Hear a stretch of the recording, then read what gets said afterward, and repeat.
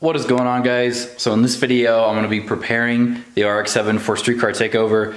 I don't have a lot of stuff to do, but there is some things that I need to do. Well, basically just check and see if this is gonna fix my issue with the smoking on decel. Now, I know a lot of people were commenting in the video saying a whole lot of stuff, like it needs a restrictor and all kinds of stuff. Well, these turbos do have restrictors on them. They are ones that I built. They're like homemade little restrictor plates that I built, but they do work really well. And then that got me to thinking, right? And I was talking to Wyatt. So I did add this catch can to it, right? And as you can see, the catch can does have these 1/2-inch lines. Now, they do come from the stock 1/2-inch ports, right? But it does add length to it. So I imagine it probably does restrict them just a little bit. Now what I'm thinking is maybe that extra length in those lines caused a little bit of restriction, causing it to not get rid of all of the crankcase pressures. So what I'm gonna do is I'm gonna add one extra bung on both valve covers that's bigger than 1/2-inch. I'm gonna add some 3/4-inch bungs or even maybe some 1-inch bungs and then route them back into the catch can and see if that helps my smoking on decel.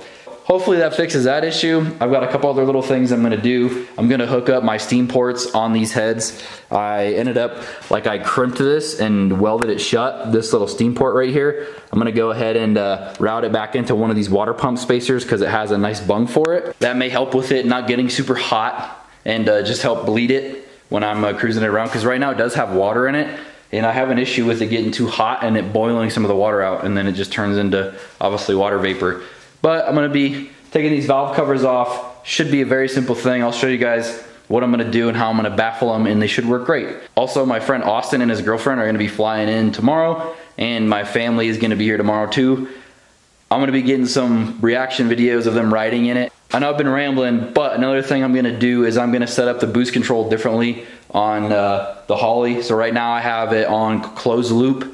So basically it's just a duty cycle, and it works, but at the same time it's not super consistent. So what I'm gonna do is, it's super simple, I might show you guys, but basically Holly has this table where I can do map boost control. So the ECU will basically reference a table, right? I say it does at 50% on the boost controller, it does 10 PSI, right? Hypothetically.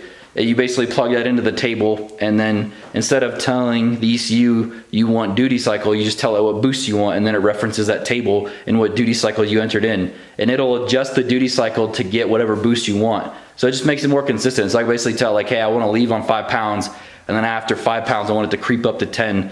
Because right now I think I have an issue with launching it with about 5 pounds and then trying to get the duty cycle high enough to where it doesn't drop down and boost and then come back up. I think that's what it's doing, is it's dropping down and boost and then come back up. You can see it, like the car will like hit from the launch and then drop for a second and then come back online, and I think that's what that is. So hopefully I get that figured out, and hopefully that helps the car launch a little bit better. But anyways, I'm gonna go ahead and get started on this. It's been a long day already. It's finishing up some manifolds. Now time to work on the race car. As you can see, I've got the valve covers off.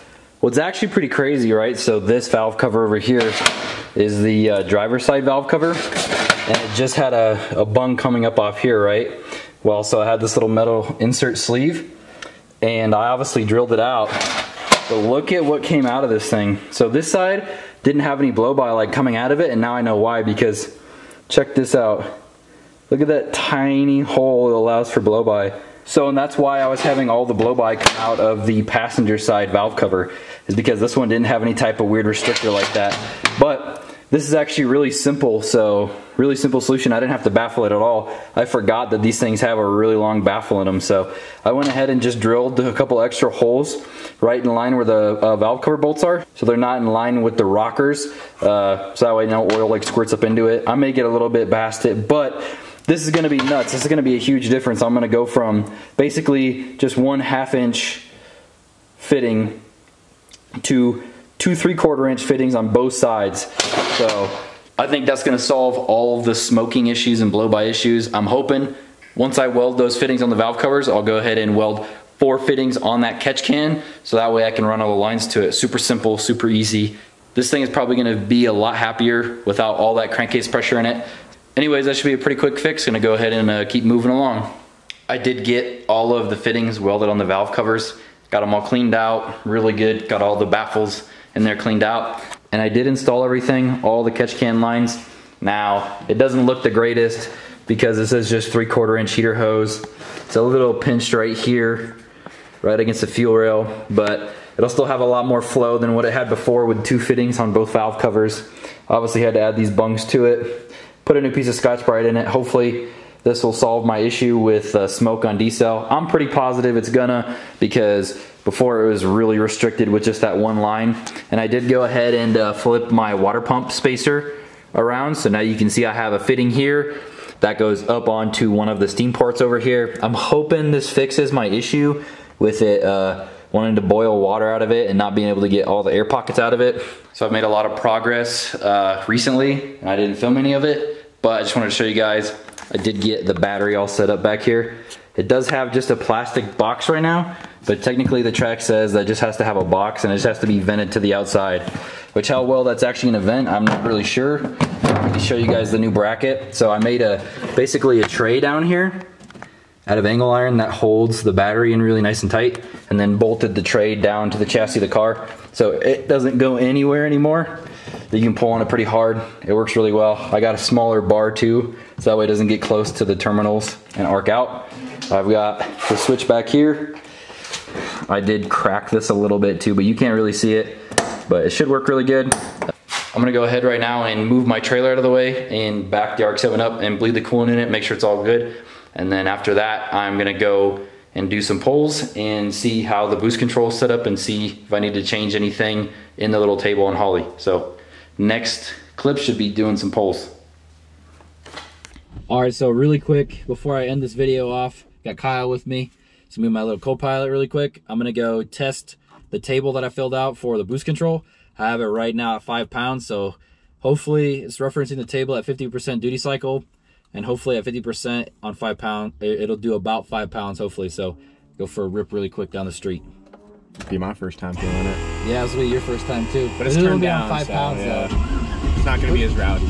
I got the laptop though, so we can turn it up if we want to.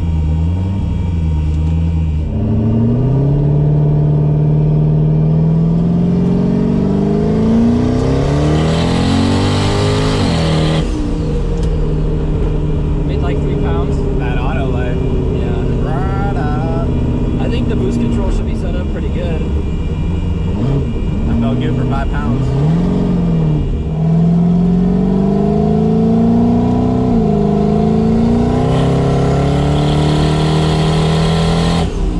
Yeah, it does like right about 4 or 5 pounds.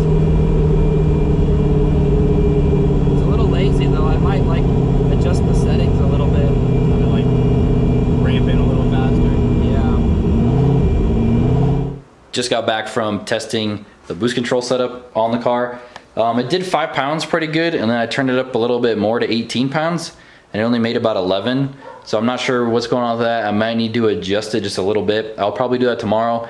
Other than that, it's basically ready for Street Car Takeover. I think tomorrow I'm gonna go ahead and take all of my family for a ride in it and get some reactions to that. It should be pretty good. They haven't rode in anything fast before. I think my mom is the only one that's rode in a turbo car before, because I had my CRX back in Iowa when it made like 200 horsepower, and she rode in it then, and she thought it was super fast. So I can only imagine what this is gonna be like for all of them. I got my sister here, my grandpa here, my grandma, my mom, and my friend and his girlfriend, and also my girlfriend, and I'm gonna take them all for rides in it. Should be a really cool video, so look out for that. Anyways guys, all ready for Street Car Takeover, minus a little bit of boost control settings. I do get 2 passes guaranteed at Street Car Takeover, so I'll get it figured out. But thank you guys for watching. Until next time guys, see ya.